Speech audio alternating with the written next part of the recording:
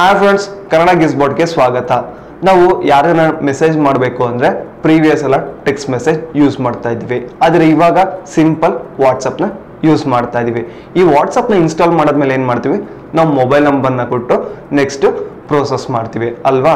ಇವಾಗ ನೀವು mobile number ಅಷ್ಟೇ ಅಲ್ಲ, ನೀವು ಲ್ಯಾಂಡ್ಲೈನ್ ನಂಬರ್ ಕೂಡ ಯೂಸ್ ಮಾಡಿಕೊಂಡು ನಾವು ವಾಟ್ಸಪ್ಪಲ್ಲಿ ಮೆಸೇಜ್ ಮಾಡ್ಬೋದು. ಅದು ಹೇಗೆ ಅನ್ನೋದನ್ನು ಇಂದಿನ ವಿಡಿಯೋದಲ್ಲಿ ತಿಳಿಸ್ಕೊಡ್ತೀನಿ, ಬನ್ನಿ.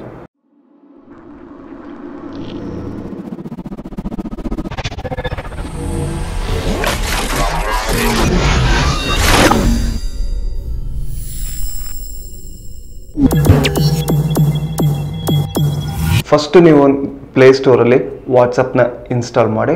ಇನ್ಸ್ಟಾಲ್ ಮಾಡಾದ್ಮೇಲೆ ಇಲ್ಲೊಡಿ ವಾಟ್ಸಪ್ ಆ್ಯಪ್ನ ಓಪನ್ ಮಾಡಿ. ಓಪನ್ ಮಾಡಿದಾಗ ಇಲ್ಲೊಡಿ ನಿಮಗೆ ವೆಲ್ಕಮ್ ಟು ವಾಟ್ಸಪ್ ಅಂತ ತೋರಿಸುತ್ತೆ. ಇಲ್ಲಿ ಅಗ್ರಿ ಆ್ಯಂಡ್ ಕಂಟಿನ್ಯೂ ಮಾಡಿ. ನೆಕ್ಸ್ಟ್ ಇಲ್ಲಿ ಮೇಲ್ಗಡೆ ನೋಡಿ ವೆರಿಫೈ ಯುವರ್ ಫೋನ್ ನಂಬರ್ ಅಂತ ತೋರಿಸ್ತಿದೆ. ಇಲ್ಲಿ ಇಂಡಿಯಾ ಅಂತ ಕೊಡಿ. ಕೆಳಗಡೆ ನೀವು ಇಲ್ಲೊಡಿ ಇಲ್ಲಿ ನಿಮಗೆ ಕಂಟ್ರಿ ಕೋಡ್ ತೋರಿಸ್ತಾ ಇದೆ +91 ಅಂತ. ಇದಾದ್ಮೇಲೆ ಮುಂದಕ್ಕೆ ಏನು ಮಾಡಿ ಅಂದರೆ ವಿತ್ ನಿಮಗೆ ಇದ್ರ ಕೋಡ್ ಬರುತ್ತಲ್ಲ, STD ಕೋಡ್ 080 ಬ್ಯಾಂಗ್ಳೂರ್ ಅಂತ ಅಂದ್ರೆ ಅಲ್ವಾ, ಇಲ್ಲಿ ಮುಂದೆ 080 ಹಾಕ್ಬಿಟ್ಟು ನೀವು ನಿಮ್ಮ ಲ್ಯಾಂಡ್ಲೈನ್ ನಂಬರ್ನ ಕೊಡಿ. ಲ್ಯಾಂಡ್ಲೈನ್ ನಂಬರ್ ಇಲ್ಲಿ ಕೊಟ್ಟಾದ್ಮೇಲೆ ಇಲ್ಲಿ ನೀವು ನೆಕ್ಸ್ಟ್ ಅನ್ನೋದನ್ನ ಕ್ಲಿಕ್ ಮಾಡಿ. ಕ್ಲಿಕ್ ಮಾಡಿದಾಗ ನೋಡಿ ಕನೆಕ್ಟಿಂಗ್ ಅಂತ ತೋರಿಸುತ್ತೆ. ಕನೆಕ್ಟಿಂಗ್ ಅಂತ ತೋರಿಸಾದ್ಮೇಲೆ ಇಲ್ಲಿ ನೋಡಿ we will be verifying the phone number ಅಂತ ತೋರಿಸಿ ಈ ಫೋನ್ ನಂಬರ್ ತೋರಿಸುತ್ತೆ. Is this okay R would you like to edit the number? ಈ ನಂಬರ್ ಓಕೆ ಅಂತ ಅಂದರೆ ನೀವು ಓಕೆ ಅಂತ ಪ್ರೆಸ್ ಮಾಡಿ. ಇಲ್ಲ ಎಡಿಟ್ ಮಾಡಬೇಕು ಅಥವಾ ನಂಬರ್ ಏನೋ ಮಿಸ್ಟೇಕ್ ಆಗಿ ಕೊಟ್ಟಿದ್ರೆ ಇಲ್ಲಿ ನೀವು ಎಡಿಟ್ ಅಂತ ಕೊಡಿ, ನಂಬರ್ನ ಚೇಂಜ್ ಮಾಡ್ಬೋದು. ಇವಾಗ ಎಲ್ಲ ಕರೆಕ್ಟ್ ಇದೆ, ನಾನು ಓಕೆ ಅಂತ ಕೊಡ್ತಾ ಇದ್ದೀನಿ.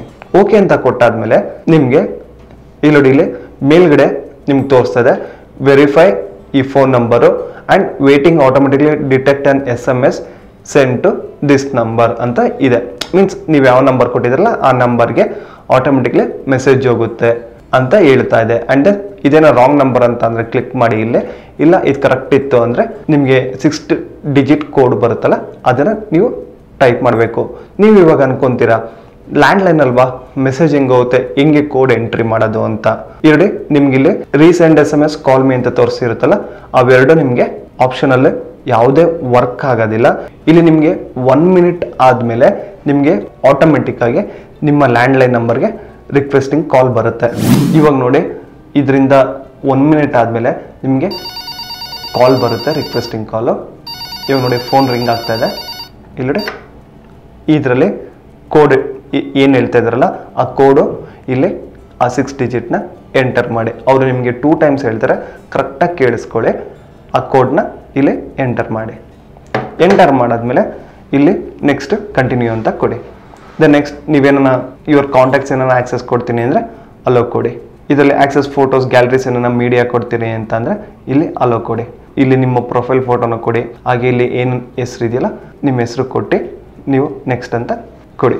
ಎಲ್ಲ ಇಷ್ಟು ಪ್ರೊಸೆಸಿಂಗ್ ಆದಮೇಲೆ ಇಲ್ಲಿ ನಿಮಗೆ ಕೆಳಗಡೆ ಸ್ಟಾರ್ಟ್ ಚಾಟ್ ಅಂತ ಇದೆಯಲ್ಲ ಅದನ್ನು ಪ್ರೆಸ್ ಮಾಡಿ.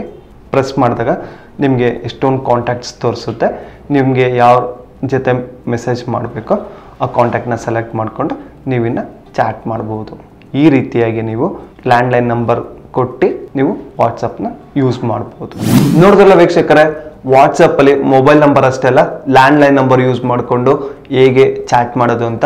ಈ ವಿಡಿಯೋ ನಿಮಗೆ ಇಷ್ಟ ಆದರೆ ಲೈಕ್ ಆಗಿ ಶೇರ್ ಮಾಡಿ. ಇನ್ನೂ ಹೆಚ್ಚಿನ ಮಾಹಿತಿಗಾಗಿ ನಮ್ಮ ಕನ್ನಡ ಗಿಸ್ ಬೋರ್ಡ್ ಚಾನಲ್ನ ಸಬ್ಸ್ಕ್ರೈಬ್ ಆಗಿ. ನಾನು ಮಂಜುನಾಥ್, ಸೈನಿಂಗ್ ಆಫ್.